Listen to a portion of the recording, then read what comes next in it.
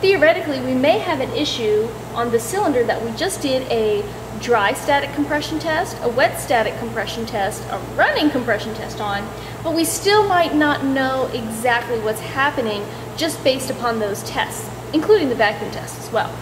So another test that we can do, which is sort of almost like the end-all be-all, is the cylinder leak down test. So we're actually going to inject air into this cylinder, and we're going to see how much air is lost or how much air comes out. And depending on where it comes out, we'll know what sort of problem we have and what we need to do next. Maybe this vehicle needs an engine because the piston rings are fried and it's just not worth rebuilding. Maybe we could get away with replacing the head, and possibly on this particular vehicle that may be cost effective for the customer. So this is just going to give us more information.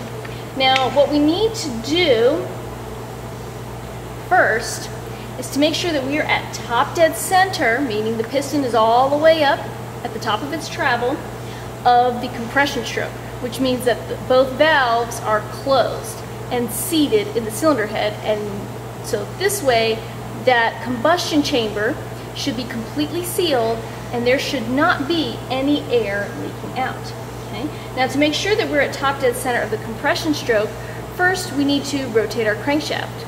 Now sometimes it is easily accessible to just turn the crankshaft directly, but on this particular system it's easier just to turn the alternator, which is attached to the accessory belt, which is then in turn attached to the harmonic balancer on the crankshaft.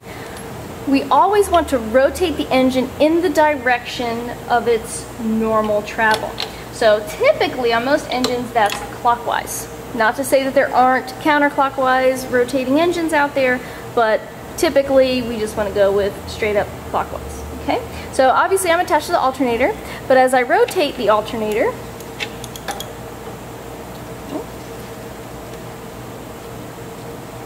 you can see that the belt is also moving. And as this belt is moving, it's also rotating the crankshaft around. So as I'm rotating the crankshaft, I like to put my finger over top of the adapter for the cylinder leak down tester.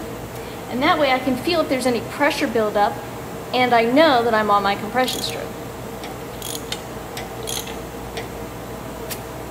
Okay, so for you guys to see that, okay, you can also use a little piece of paper.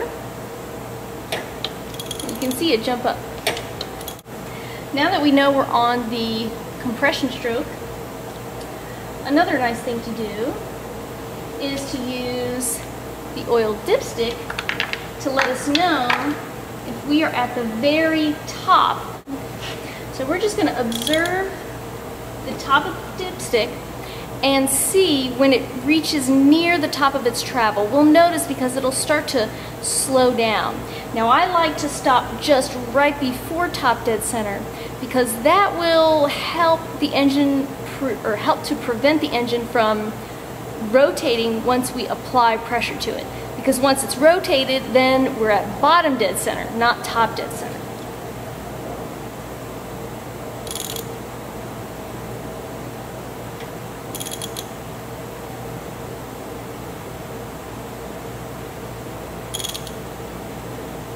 Okay, that should be top dead center right there. It is kind of tricky. It takes a few times to get used to doing that. Now we just screw in our adapter again.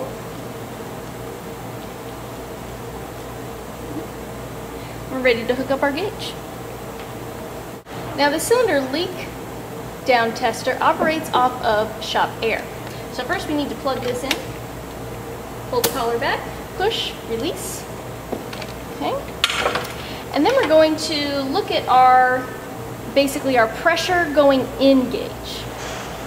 So we just need to pull this regulator down and adjust it so that only 100 psi is going to be sent through the regulator, through the hose, and down into the cylinder.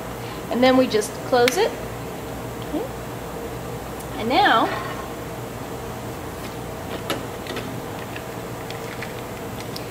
Now we can hook it up